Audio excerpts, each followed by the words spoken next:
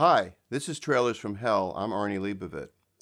In the 1930s and 40s, long before George Pal made his classic sci-fi films like The Time Machine and The War of the Worlds, he created dozens of stop-motion animated shorts in Europe and America called Puppetoons. These musical marvels used Pal's astonishing technique of replacement figure wood puppets, where he made literally thousands of them.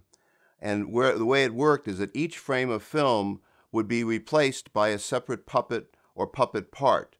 Inconceivable to do today due to the time and labor involved. The way it happened was George was doing a commercial about cigarettes. He was so bored, he said, by drawing cigarettes in a straight line, because they was cell animation, that he called up the sponsor and he said, "What do you think if I use your own cigarettes?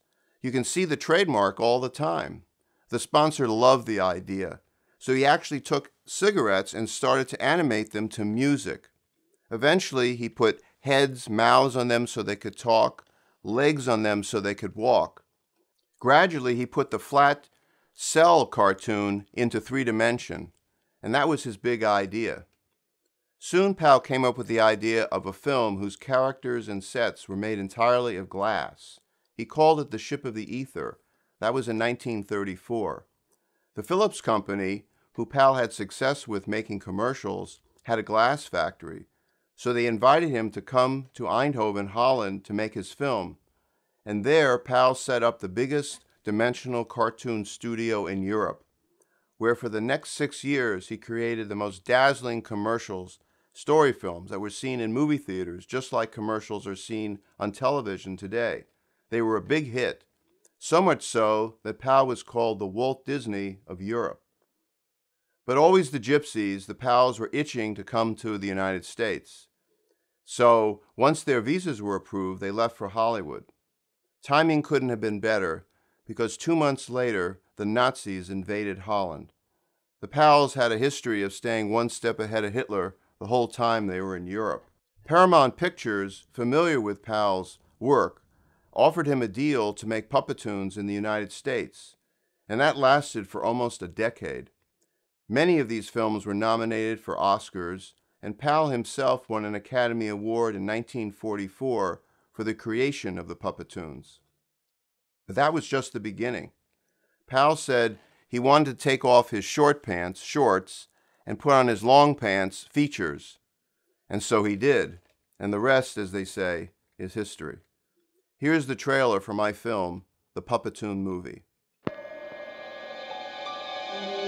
In 1987, I worked with Mrs. George Pal, special effect artist Gene Warren Jr., animator Peter Kleinow, Disney composer Buddy Baker, and voice legend Paul Frees, and teams of others to create the Puppetoon movie. New framing animation features Gumby, Pokey, Arnie the Dinosaur, Speedy Alka-Seltzer, the Pillsbury Doughboy, even our own Joe Dante's Gremlin cameos. It's hard to imagine the time and attention to detail required to bring the original Puppetoons to life. A visual feast that needs to be seen to be believed. Included are Philips broadcast of 1938, a sensation at the San Francisco World's Fair, seen by Walt Disney and his animators. Jasper in a Jam, with music by Louis Armstrong, Peggy Lee, and the Charlie Barnett Orchestra. 3 of the Oscar-nominated films, Tulip Shall Grow, a parody of the Nazi invasion of Holland by the Screwballs, where Ray Harryhausen was the key animator. John Henry and the Inky Poo, the famous folklore story that Ebony magazine called the first film with a real black hero treated with dignity and love, and Tubby the Tuba, a poignant fairy tale about a little tuba that only wants his song to be heard. Animators from all over the world worked at the Puppetoon studios, including King Kong's Willis O'Brien and Freddie Moore, the great Disney animator. The Puppetoons are perhaps George Pal's greatest works of originality and brilliance. Through the years, they've been copied but never equaled. A Puppetoon Movie Volume 2 is now in the works.